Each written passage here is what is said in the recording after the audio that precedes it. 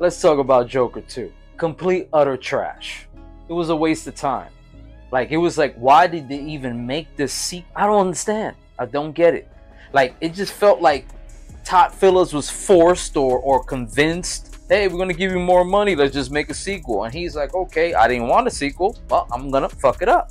You know, it reminded me just like how with Rob Zombie intended the first Halloween to be a one and done. But, you know, the studio was like, wow, it's doing good. And, you know, it's getting popularity. It's getting a lot of people behind it. So, you know what? Why you don't do a sequel? A fourth sequel. So they gave Rob Zombie more money. And you see how that turned out.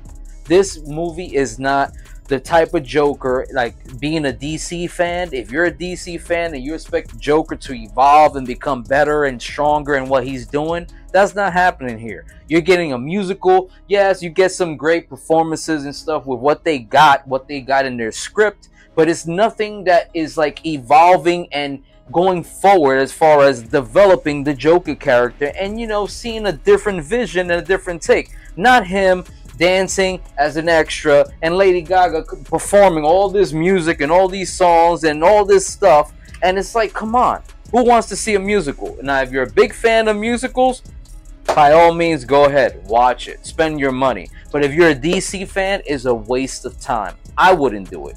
I don't recommend it. Trash. Complete fucking trash. Why? It was a waste of time. I wasted time out of my life for this shit. Joker 2.